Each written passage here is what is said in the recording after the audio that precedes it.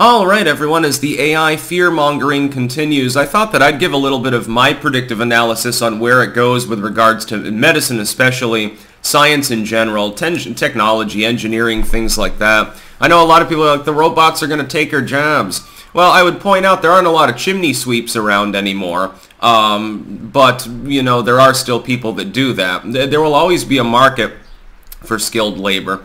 There will always be a market for basic labor as well. The idea that the robots, the AI system, soon it'll replace all the teachers, well, that'd probably be a good thing if it were properly trained and therefore capable of not being biased. Well, that would necessarily be a good thing, I think, if there were no teachers effectively other than for maybe lab science and things like that. I don't think that's going to happen. The unions wouldn't allow it to happen anyway within medicine. The average person, I don't think, would be comfortable with an animatronic robot powered by a computer being the one giving them their medical care. A lot of it is human aversion more than anything else, and that's actually going to limit some AI deployment that otherwise it would be efficient, it would be effective, but it won't be tolerated by people. When governments come in and they tell you, you should give us control over AI, otherwise the corporations will monopolize it. Please understand that monopolies are made by government. They are permitted by government. They are often empowered by government. For instance, you currently have an app duopoly. Congress allows that to exist despite it technically being illegal right now, already under U.S. law. You have monopolies in parts of the energy industry. Well, what does the government do? It gives grants and permits and stuff on a legal basis to the exclusion of doing so for competitors. Pharmaceutical companies are the greatest example.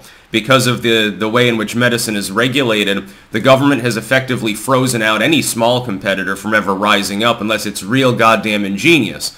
When it does rise up, they're always at hazard that they'll get sued. The government will come in and use differential enforcement and punish them disproportionate to their sins in a way they wouldn't do with a bigger pharma company that donates money to them. So government creates monopolies. In a vacuum, with no regulation over AI, it would be the case that upstarts and crowd-funded efforts would develop their own AI systems once it continues to get off the ground. We're just seeing the tip of the iceberg.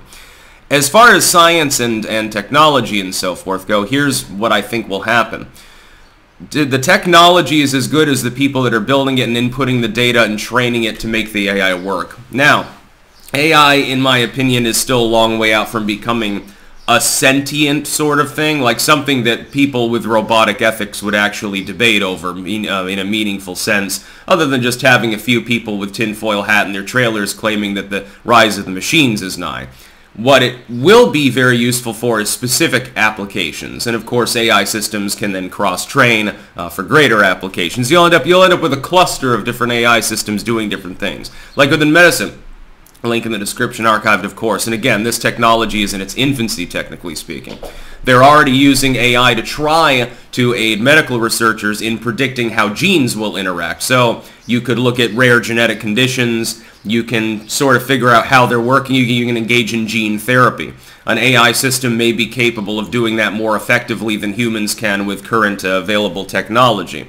So genetic editing, that would be a big thing. Advances in CRISPR and so forth. Energy technology, the AI could be given a set of parameters within metallurgy and computing and energy values and all the math that the nerds can supply it with, and it can design systems that maybe are more efficient. They use 20% less power to do the same amount of work. They're more efficient systems or something like that. The rise in efficiency that's available. Again, we've just scratched the surface. If we go back 100 years and look at any technology being used then, and look at similar offshoot technologies now, you find greater efficiency of energy usage, especially of materials, greater interconnectedness, greater modularity. Look at the history of firearms. It wasn't that long ago people were using black powder. They don't really use black powder anymore. Metallurgy has advanced. Everything about the weapons is more modular, more advanced, more reliable, etc. Medicine's the same way. Well, there are some exceptions, honk honk, but in general, our understanding of medicine, of organic and inorganic chemistry, of the nature of the treatment of symptoms, etc., standardization, these things have increased over time. I have a feeling that at some point, you hit a tipping point in which AI can be trained to train itself. The problem with this entire premise, and this is a hard limitation, much like people's limitation in tolerating something like AI being at least directly adjacent to their lives day to day, like having a Codsworth roaming around cleaning things or something. Although that's physically possible. Probably not a floating robot, but a robot, and it's capable of communication on a limited level.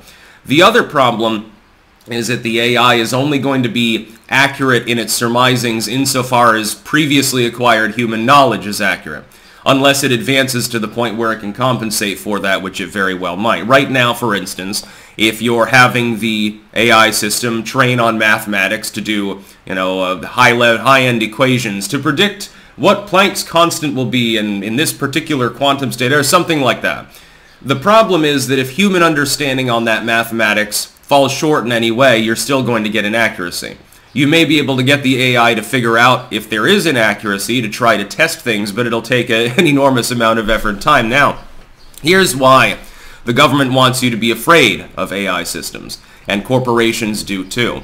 Because they want to corner the market, because they're terrified of the little average Joe buddy getting access to a decent crowdsourced AI system that allows them to compete with the workers in the corporations. So what AI can do, it can't do all the work for you, at least not in its current incarnation, but it can aid you in doing work. It's already affecting medicine, as I said, link in the description archive, of course. It's affecting literature, it's affecting art in a mostly deleterious manner. It's beginning to affect film, it's beginning to affect political and social discourse. By the way, I mean, these are all things that the internet did as well. We're entering a new technological epoch. It is going to be significant. People that are poo-pooing it and saying, well, we'll hit peak AI soon and it'll sort of peter out. Oh boy, I think you're wrong. You're going full Paul Krugman, actually. Well, people will soon find the internet's going to be no more important than the fax machine. That one really is one for the... It might be the worst prediction that was ever made in the history of mankind, actually. So, other than, hey, maybe we should let Alaric in. That was probably a mistake, too. But it's going to take time. With the dot-com era, for example, in the first couple of years, mostly it's a hobby for people. It's, hey, I'm chatting with someone in Uganda. That's kind of novel. Hey, I built a website. Look, I can post my vacation photos and stunningly 200 pixels wide. Wow, and it only takes 5 minutes to load now. This new dial-up is really quite something, kids, isn't it? Well, it's so fast. That was the internet for the first few years. It took a little bit of time before it really had a big transformational impact outside of the internet itself. Now look at the tech that you've got forked from it. You've got the app-driven mobile internet everywhere world. Wi-Fi that used to be, there weren't a lot of hotspots, is now basically everywhere on any device. There aren't any zones. I mean, you can have low-speed internet zones, but for the most part, anywhere that's reasonably developed, you're going to be able to pick up a signal. Cell service has followed the same basic pattern as well. Cell service in the United States 30 years ago was a running joke to many people. The old commercials are like, well, we've got 20% more cell coverage than this other company. Look at our network, and it's still like, okay, 10% of the urban centers in the United States are decently canvassed by your cell service.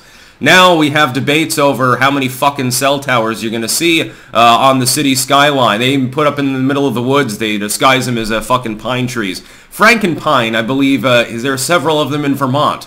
The neighbors didn't like them very much. Key NIMBYism. I think the AI will have a similar transformative impact, and we're just beginning to see that. The main problem is that you're going to see inaccuracy within what's put into the algorithms, into the code, into the AI itself, and that'll hold it back. You need the technology to be more advanced in order to weed out those mistakes, those human errors, to prevent bias. The reason why they want them to be monopolized is because they want them to be biased. They don't want people to see the truth under any objective measure. They want people to see a curated narrative, especially with regards to social and political discourse. That's number one. And number two, they don't want to share the money from the next potential great technological epoch rising up right after the fucking last one. Within many of our lifetimes, we've literally seen, the Anthropocene era basically culminate and become reality. It's no longer, hey, I think that we're impacting the Earth in such a manner that we've entered a new epoch. No, at this point, we definitely have. When it might happen again. AI might develop the next big thing as well. A self-replicating AI. now with 10% less gray goo to destroy the world more slowly. I don't think that'll happen. But I expect it to be a slow crawl forward, and expect governments around the world to try everything they can to lock it down, mainly by getting the will of the people behind such an idea by scaring them.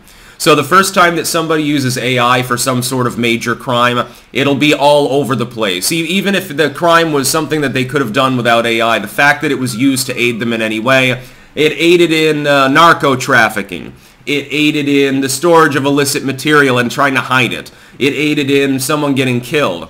They will flip out and they'll realize, hey, you know, the average person's not going to use them for these things because the average person's not interested in it. But this gives us a great way to pitch to Soccer Mom America that it's too dangerous for the average person to really have access to AI unless it's fully licensed and credentialed by the government through a mainline corporation that they have to then pay every single month. That is what they're aiming for. That's about all. Peace out.